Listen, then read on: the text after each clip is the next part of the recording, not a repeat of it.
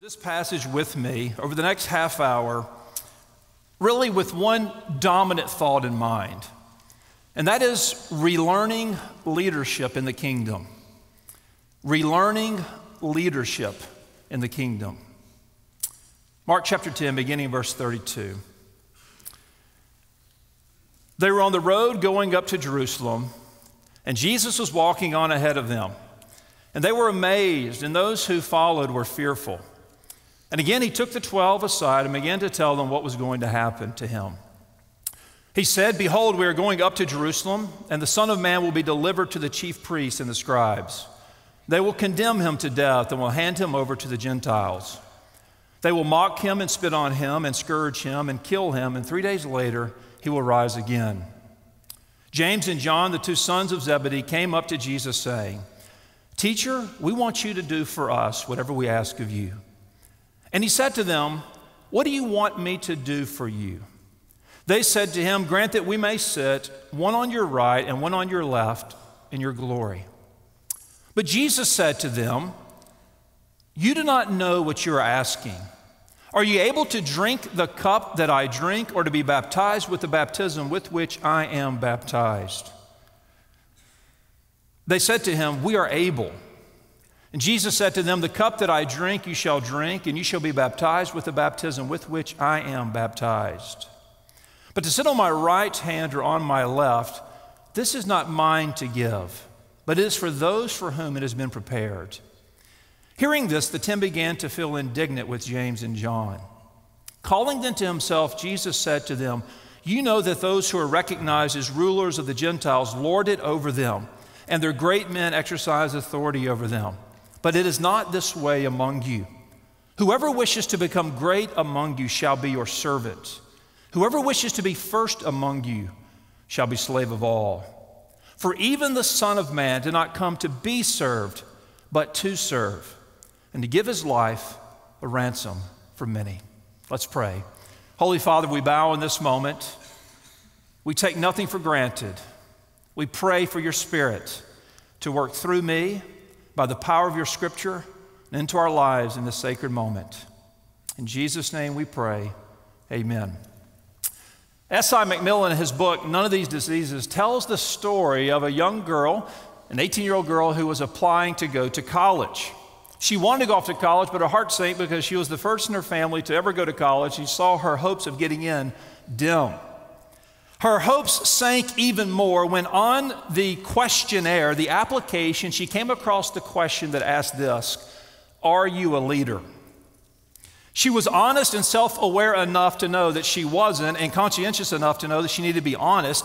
So she wrote the word no and returned the application expecting the worst. To her surprise, a couple of weeks later, she received a letter from the college that said this: "Dear applicant, a study of the application forms reveals that this year our college will have 1,452 new leaders. We are accepting you because we felt it imperative that all of them have at least one follower." The point of the anecdote is clear. We live in the age of leadership. Everyone aspires to leadership. Everyone thinks of leadership. There's leadership curriculum, leadership conferences, leadership books. There's everything out there on leadership around us. And to be quite candid, I have a love-hate relationship with the topic myself. I find myself reading books on leadership and listening to podcasts occasionally on leadership, but all the time with this love-hate dynamic in my own heart, wanting to say, let's get back to Scripture and what Scripture has to say about leadership. God calls us and equips us to lead and lead faithfully in our churches and our ministries and to the stewardship He has entrusted to us. But I'm afraid that often in the church, too often we have let secular leadership theories slip in, and it has disoriented ourselves as to what leadership and faithfulness and fruitfulness are to look like. Perhaps pragmatic values, size and numbers and dollars have crowded out leadership from a biblical perspective. Now, my goal this morning in this passage is not to present you with a few pithy leadership phrases or a few leadership nuggets and kind of add to that long list of leadership observations, but rather my desire is to eclipse and reframe altogether how we think about leadership in the kingdom. And as I do that, I must acknowledge on the front end that I don't believe this passage is first and foremost about leadership. But I think we learn as we read through this passage and we study it together, we pick up verse by verse what it means to be in the kingdom, what it means to serve in the kingdom, what does it mean to labor in the kingdom, and then we learn that leadership is subjected to service, to labor, to ministry in the kingdom. Now, as we come to this passage, there are a few pitfalls to avoid on the front end. We read of this annoying exchange between Jesus and his two disciples here, James and John. Time doesn't permit us to work through the previous two chapters, but this is the third in as many chapters, revelations, Jesus gives his disciples about his impending suffering, his impending death, his impending crucifixion, and it is quite clear. His disciples, though, push back. And then most egregiously on this third giving at this chapter 10, which is a fulcrum of the book, and they push back and they begin to argue about status in the kingdom and position in the kingdom. The first pitfall to avoid is to look at this passage with personal hubris and think, I would never do that. Brothers and sisters, we do it all the time. The second pitfall to avoid in this passage is these three words in verse 45, Son of Man. We often hear this passage preached and we come across Son of Man and people think of that and present that as Jesus in lowliness. And Jesus is one who is marked by lowliness, yes, but we understand this phrase from the book of Daniel chapter 7, and Son of Man is one with authority, which makes this passage all the more intense because the one with authority is the one we see serving and submitting.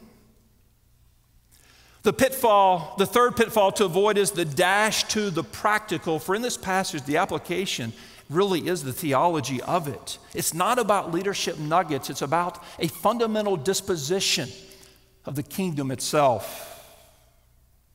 And most ultimately, the pitfall to avoid is to fail to see the Christological implication in verse 45, where all this dovetails to Jesus himself, who declares, I came to give my life as a ransom for many.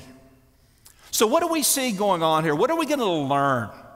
What I want you to follow with me. The first is the way of the kingdom is the way of suffering.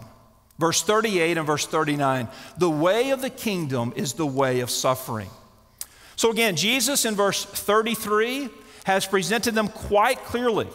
And then verse 34, they will mock him, they will spit on him, they will scourge him, they will kill him. 3 days later, he will rise again. The response in verse 35, evidently, James and John then come to him and they ask this childlike question, will you do for us whatever we ask? Like a child coming to a parent and saying, I have a question for you, but before I tell you the question, will you pre-commit on the front end to agreeing to give me an affirmative answer?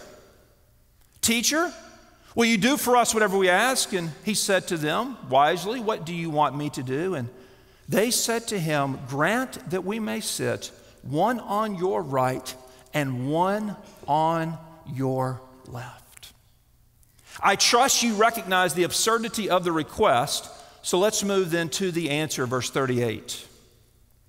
Jesus says to them, you don't know what you're asking. Are you able to drink the cup that I drink, or to be baptized with the baptism with which I am baptized? He is reminding them that in the kingdom, the way of the kingdom is the way of suffering.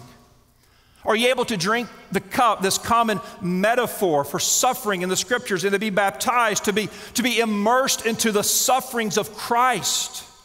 And I think these two pictures here reflect the active and passive suffering for Christ as he actively took the cup of suffering and then chose to lay down his life passively to be nailed to the tree. And then verse 39, they again respond arrogantly, incomprehensibly so. We are able, and Jesus says, oh, you better be. The cup that I drink, you will drink. and you shall be baptized with the baptism with which I am baptized. What is Jesus saying? He's saying the way of the kingdom is the way of the suffering. And his prediction came true, did it not? In Acts 12, we see King Herod putting James to death with a sword. And of course, John was exiled on the Isle of Patmos. These men knew suffering. The first time I ever preached in big church was about the year 2000 on a Sunday night at Dauphin Way Baptist Church. I'd done some Sunday school teaching. I preached in some prison ministries and things, but the first big church was on a Sunday night at Dauphin Way Baptist Church. And I preached 1 Peter chapter 1, verses 3 through 9, that great doxology of praise there. And I remember when I got to the portion of that passage where Peter talks about suffering and talks about trials, and I felt absolutely foolish preaching that verse within that passage.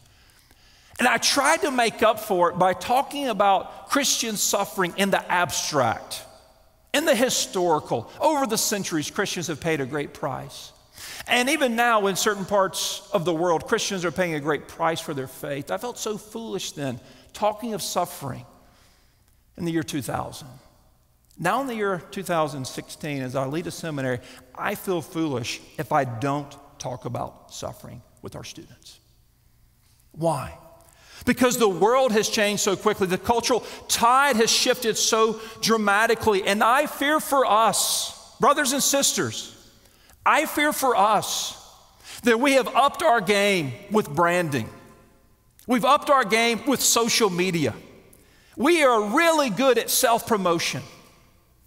We are good at the paraphernalia and the accoutrements and the amenities of ministry, the superficialities of the call to follow Christ.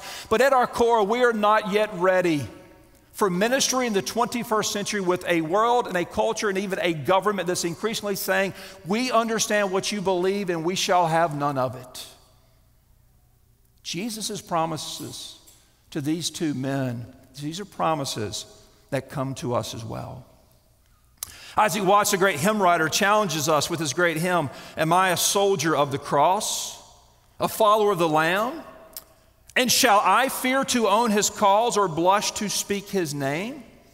Must I be carried to the skies on flowery beds of ease while others fought to win the prize and sailed through bloody seas?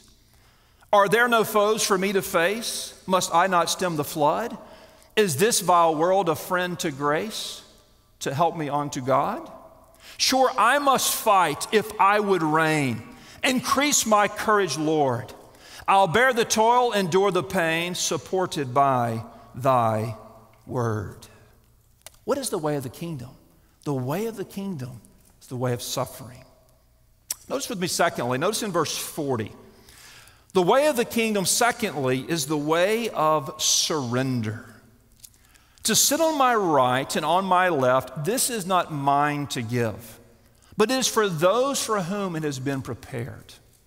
And I chose the word surrender here, not because I needed an S, but because I believe it rightly encapsulates verse 40, and it is a word that the church needs to recover. My church, growing up as a kid, I heard often a call to surrender to ministry, and quite frankly, it tripped me up. Because my adolescent understanding of what that meant was that people going into ministry did not want to go into ministry. And that you did not desire it, you ran from it, that if God were calling you, he would finally subjugate you to it, and okay, I surrender, I'll do it. And so when I began to feel a call for ministry, to ministry, and a desire for ministry, I thought this mustn't be of the Lord because people going into the ministry don't desire it. You're supposed to not desire it, and then God makes you surrender. And then I came across 1 Peter 3:1 and was liberated by the fact that the desire for ministry was a good thing. But the word surrender is a good word if we understand it not to mean that ministry is something we don't want to do, but we'll do it after God subjugates us. Surrender is a good word if we understand it means releasing ourselves of our rights, of our prerogatives, of our places of service, of our own ambitions for life and ministry, and we surrender ourselves to where God would have us to serve and to what God would have us to do. Verse 40. To sit on my right or my left, this is not mine to give. It is for those for whom it has been prepared. What do we see? We see that God is a micromanager in his kingdom. He's not merely concerned about the macro picture. God is concerned at the micro level of His church and of your life. God has a specific call on your life, your ministry, and our response is to surrender to that. And listen to me, God gives each one of us strengths and weaknesses and giftings and talents and skills and experiences, and all of that's different. And we understand that the promise of God through Matthew 16 is that Christ is building His church. And we understand from Ephesians 4 that He's doing that by calling out pastors and evangelists and ministers for the church and equipping the church for the work of service. And the quicker you understand the glory of that work and the romance of His call to your life, my friend, you will be liberated in ministry. The quicker you come to terms with a basic self-awareness of how God has made you, of how God has gifted you, and the quicker you come to peace with that, brothers and sisters, you will be infinitely more fulfilled in ministry. There's some of you here today that have conceptualized yourself as a scholar, and you want to be a scholar, you want to be a writer, you want to be a teacher, but you're making a C in theology class, and so you're living a miserable life thinking you want to be a scholar, but you're having trouble passing baby Greek. Well, it's probable that if you're struggling at that level, you're not going to be a scholar. But that's okay. That's perfect. God can use you in dramatic ways if you can't speak English, much less another language. Understand your role in the kingdom and how God has made you and how God has equipped you, and follow it. The way of the kingdom is the way. Surrender. I told our students a couple of years ago in a graduation ceremony to our graduates, I said, I want to challenge you to take your resume, toss it to the wind, drink a six-pack of Red Bull, and just go and preach wherever God calls you. I got a letter in the mail about a week later from a little old lady who rebuked me for encouraging our students to drink alcohol. I wrote her back, sweetly informing her that Red Bull was a caffeinated drink, not a beverage one. A touch of hyperbole, perhaps. But be willing to follow God's call regardless of what it does for your resume. God is bigger than that. There are people who need to go pastor churches that are dying at the fork of the road, and it doesn't matter if you're Adrian Rogers reincarnated. It's not going to grow, but it's still a good and noble work. As a footnote, let me challenge you men in the room that are attracted to church planting. That is a good and noble work. Kansas City is a sin city. We have many students coming for church planting. But don't think that all of you are called to plant a church. We have thousands of churches that need young men to enter the pastorate and bring energy there and revitalize it and labor away. And maybe the sledding will be tough, but it will be glorious sledding if God has called you to it. The way of the kingdom is the way of surrender. Notice thirdly, the way of the kingdom is the way of service. Verses 41 through 44. Hearing this, the 10 began to feel indignant with James and John. They called them to himself. Jesus said to them, you know that those who are recognized as rulers of the Gentiles, they lord it over them, and their great men exercise authority over them. But it is not this way among you. Whoever wishes to become great among you shall be your servant. Whoever wishes to be first among you shall be slave of all. The way of the kingdom is the way of service. And here Jesus is zeroing in on the great contrast between the mindset of the lost and the mindset of the saved. Of a secular mindset and a spiritual mindset. This great contrast. And we have to remind ourselves that in the kingdom there is an inverted topography. The kingdom brings us an inverted topography. The way of the world is a pyramid where the strong are on top. The way of the kingdom, the pyramid is turned upside down.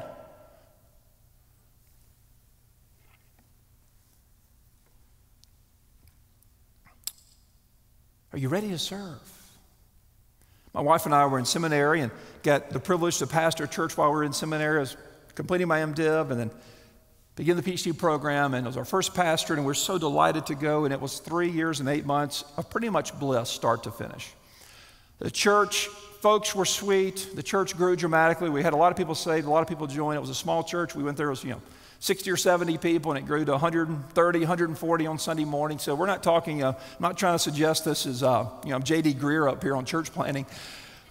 But it was just sweet years. The church doubled, and the budget doubled, and people were being saved, and it just like whatever we touched turned to gold. And I left there thinking, man, I can find any old church out there, and I can go in there, and I can turn that thing around, and I'm ready. God called us to go back to the seminary and begin working in the president's office. While we were there, I had the opportunity to be interim of another church in the broader Louisville area. And it was a church that had been on a decline since the mid-1950s. Demographics had wreaked havoc on the church. We had violent crimes committed on the church premises, and an opportunity to be interim pastor there and then serve as leading pastor for a while. But I remember going to that church thinking, they have had really poor leadership since the mid-1950s. I thought that. I'm ashamed to tell you this. I'm embarrassed to tell you this. I thought they've had poor leadership since the 1950s, more than likely. And I'll just go here and work harder and be smarter and preach better than these predecessors, and we'll have a run like we just had. I'm absolutely embarrassed to tell you I thought that. Well, let me tell you, we went there and we worked hard and we preached like we preached before and we shepherded like we shepherded before. A banner year was a plateaued year. I remember throughout those several years of serving there, of God bringing me lower and lower and lower. And stay with me here because the point goes back to these 3 verses. Of bringing me lower and lower and lower and understanding, no, it's not about what I touch turns to gold. It's about what God has to do. And for me, one of the difficult points to swallow was the fact that just by preaching every week, there weren't more and more people coming every week to hear me preach. And I went into that church with the mindset that, man, I got to study, X amount of hours a week, and nothing should compromise that, and nothing should cut into that. And these people don't value the pulpit enough, or they don't give me the time to preach. But the truth of the matter, the church was a never-ending line of benevolence needs, of hospital visits, of broken marriages that needed counseling. And God had to reprogram my basic understanding of pastoral ministry and the pulpit and say, don't you hide behind your study time for not meeting the basic needs of the people in the pew. I fear the pendulum has swung, brothers and sisters, in our churches today. And a generation ago, it was visitation, visitation, visitation. We had to swing the pendulum back to prioritize the pulpit and sermon preparation. And I'm not suggesting we should minimize that, but I am pointedly saying this: never hide behind that as an excuse to neglect the people of God. The way of the kingdom is the way of service. Servant is a person who willingly sacrifices for others, a slave, a person without rights. And we enter into the kingdom and we enter into the church and we seek to labor that way and to serve that way. And stay with me. The dirty little secret is, as you serve them, they will serve you. As you love them, they will love you. As you're gracious to them, they will reciprocate with graciousness to you. That's the dirty little secret to this in the local church. The way of the kingdom is not triumph. It's not a formula. It's not what worked at one church will work at the next. Sometimes you go into a church and you have to acknowledge these challenges are bigger than me. I will seek to be faithful. I will bend my preconceptions for ministry. I will serve these people. Those are the needs. And we'll rejoice at the fruit God gives us. Even if the sledding is tough, it will be glorious if that is the role He's given you. Notice with me, fourthly, what do we see here? Finally, let's button this up in verse 45.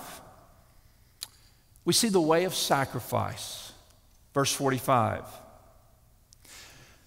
This passage, as I read it, is barreling towards verse 45 as this point of punctuation. Jesus gives this ultimate explanation and this ultimate really example of his own life, but it's not just a leadership nugget. It's the gospel in a verse. And he's in essence saying that the culmination of surrender, the culmination of service, the culmination of suffering is verse 45. For even the Son of Man, who is the Son of Man? This one in all his glory. This phrase Jesus adapts and owns from the book of Daniel.